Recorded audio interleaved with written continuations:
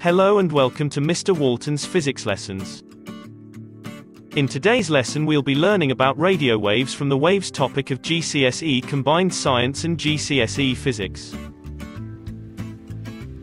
Radio waves have the longest wavelength in the electromagnetic spectrum, with wavelengths ranging from about 1 meter to tens of thousands of meters. Using the wave equation, make sure that you can calculate the frequency to show that radio waves have a range of 30,000 Hz to 300 million Hz.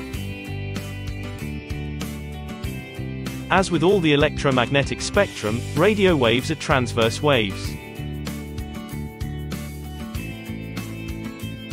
They can travel through a vacuum, travel at the speed of light, and they can be reflected, refracted and diffracted.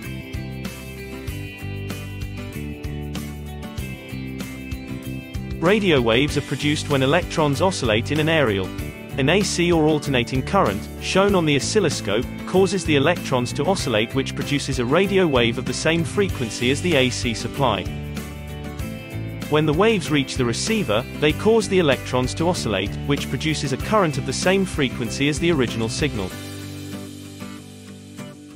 Finally, radio waves are perfect for communications, such as TV, or mobile phones, because they can be easily and safely transmitted through the air.